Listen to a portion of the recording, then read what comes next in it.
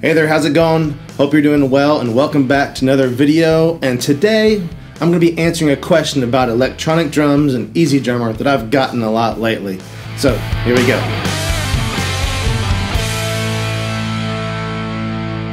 A while back I made a video about how to connect your electronic drum kit to EZdrummer.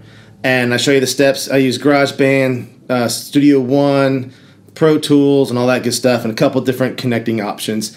And if that's something you're interested in how to do that, I'll leave a link in the description down below and you can check that video out. But in that video, I got a lot of questions, which is awesome because I love answering questions and helping people out. But one question I kept kind of getting over and over went something kind of like this. If you have an E kit with, for example, 3 tom pads, but the EZdrummer kit you're using has 5 toms, how do you control which toms on the EZdrummer kit each pad is routed to? This is continued in a conversation from a previous comment, but that turned out to be the least of my problems because all the cymbal pads trigger the same cymbal in EZdrummer. The bass pedal triggers the snare and the hi-hat triggers the cymbal. As far as I know, for whatever stupid reason, you can't determine which signal does what. So kind of the common thread between all these questions is how do I make a pad or several pads trigger something differently inside of EZdrummer? If you just got everything connected and your snare's not making a snare sound or your tom's not making a tom sound, you know, the very basic stuff, make sure you go to the settings inside of EZdrummer first, and in there you can tell EZdrummer which kind of module you have, whether you have a Roland or an Alesis or something like that, and that way EZdrummer knows how to talk to your module better. But if that doesn't work or you're just wanting to set up something custom, that's where this video comes in handy. Alright, so as we get started, you can see in here, instead of EZdrummer, I just have the default kit pulled up that you get with EZdrummer 2, and I have the modern vintage setting. That doesn't really matter, it's just what I chose just because. And so, this is kind of what that sounds like. Be prepared to be amazed by my drumming skills. So, here we go.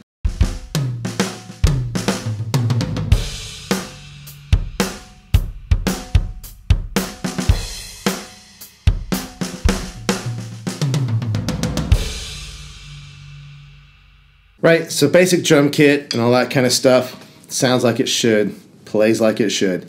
Now if you notice, if we look here inside of EZdrummer, I have 5 different floor toms available to me, and obviously I only have 3 toms on my drum kit. My tom 1 is that high tom, tom 2 is that first mounted tom, and my floor tom is this low 18-inch floor tom. Let's say I don't like that 18-inch floor tom. Let's say I want to do this 16-inch floor tom. Now, in order to change that up, we have to have some understanding of how things are talking and communicating.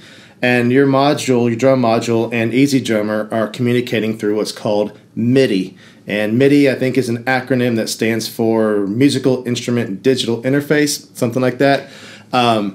But effectively what that is it's a very basic computer code language. They're talking to each other in ones and zeros and MIDI commands.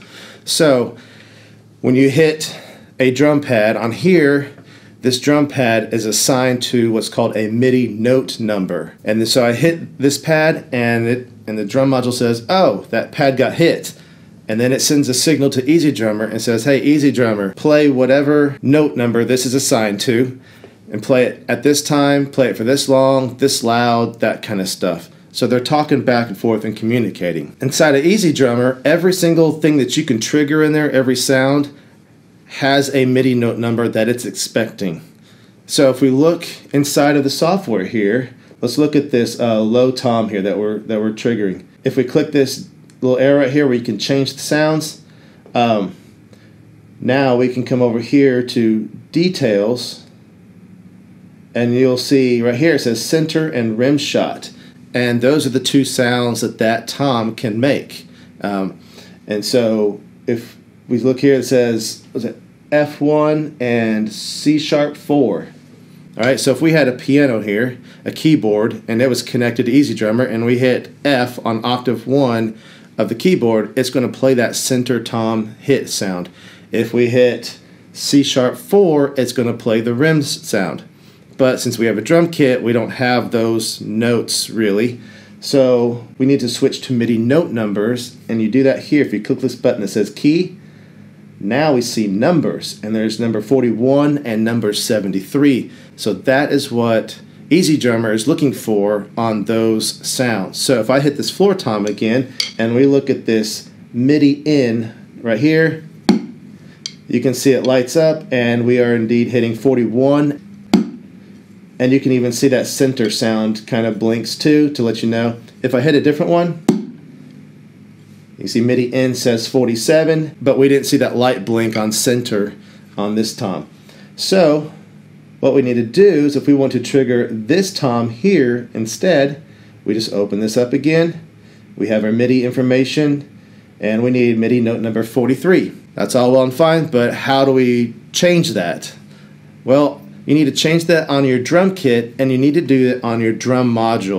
So I have a very simple old school drum module. It's a dinosaur by today's standards. It's the Roland TD3, which actually kind of comes in handy because it's very simple to see what's going on. Your module's probably newer and all that stuff, or different than mine at least, and you're probably going to have to look into your owner's manual to see how to change the MIDI note number. So just look in there. There's something about MIDI and MIDI notes or MIDI note numbers, and you should be able to figure out how to change it on your module. But let's take a look at mine real quick and see how we can change this. Alright, so if we take a look at my module here, you can see I'm on drum kit 1. That doesn't really matter a whole lot, but that's just where I am.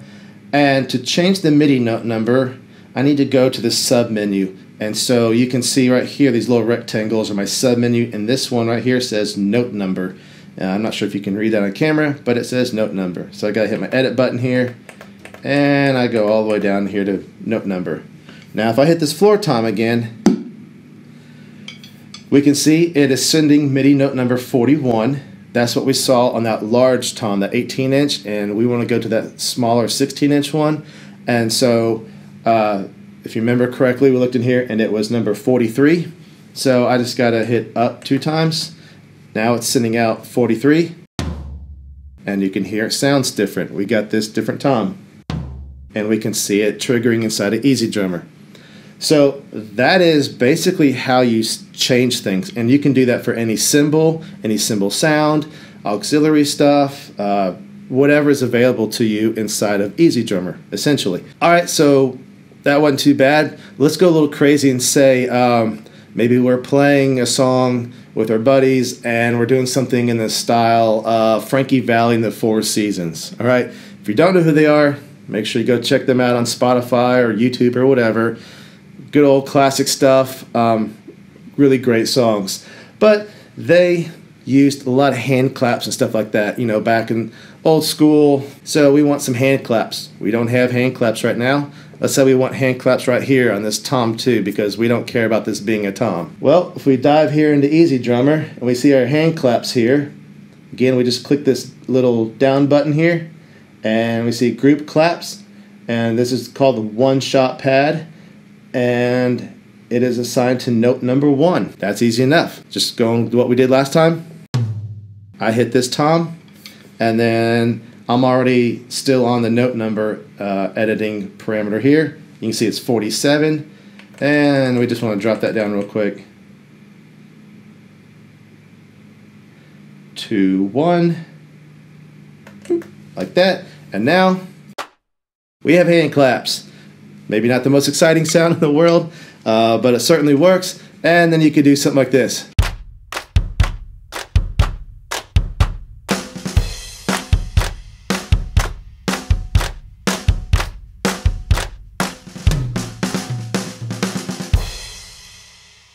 Right, so you have hand claps. Now, here's kind of a tricky thing, and this applies elsewhere as well in some ways. Let's say you want cowbell.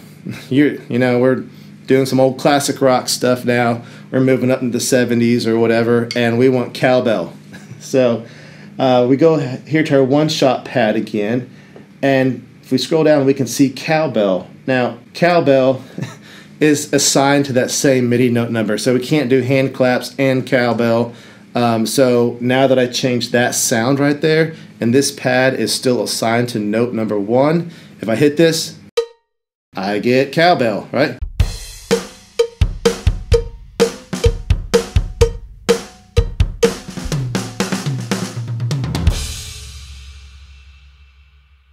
We have cowbell, we have this tom to that other tom, triggering that other tom and all that kind of stuff.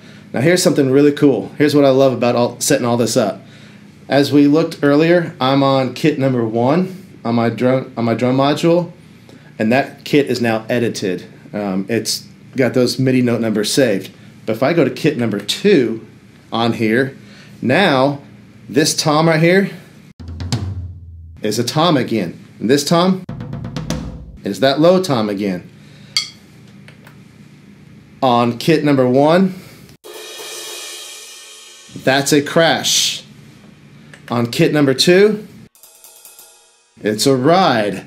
So you can save and store custom kits for different songs that you're playing, or different styles that you're playing, or whatever you want to do. If you're doing a live thing, you can switch stuff up really quickly and easily and have different sounds available to you for particular songs.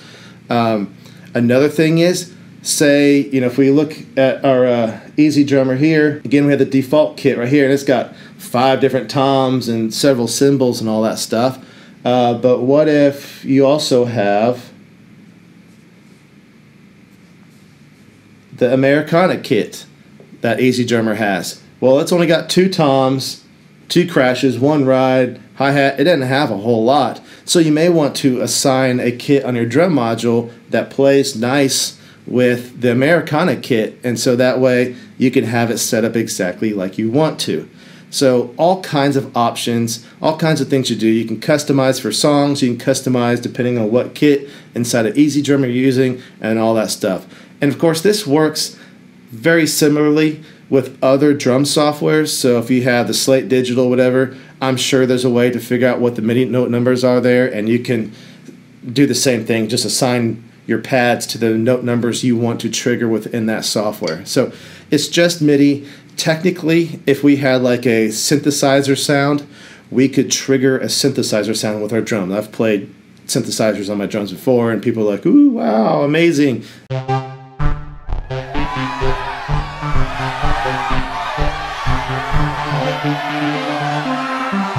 It's all just MIDI. It's just talking back and forth and saying, play this note at this time, this loud for this long, and several other things, right? So that's pretty much it. That's how it all works. And now you can go crazy and set up all your custom kits and everything, and just go to town. So I hope this video was helpful for you. If it was, make sure you give me a thumbs up on it. And if you still have questions, give me a thumbs up anyways. But leave me a comment down below, and I'm happy to answer. If I was not clear on something, or I missed something, or didn't show something very well, let me know in the comments down below and ask your questions. Again, I love to answer questions and help people out. That's what this is all about. Make sure you follow me on Instagram, Dad Rock and Guitars. Also my website, dadrockandguitars.com. All kinds of cool stuff going on over there. Songwriting, guitars, this kind of stuff, home recording studio, all that jazz. Also, you've probably seen some videos here. Make sure you check those out. Like, subscribe, hit the bell notification, and thank you so much again, and we'll see you in the next video.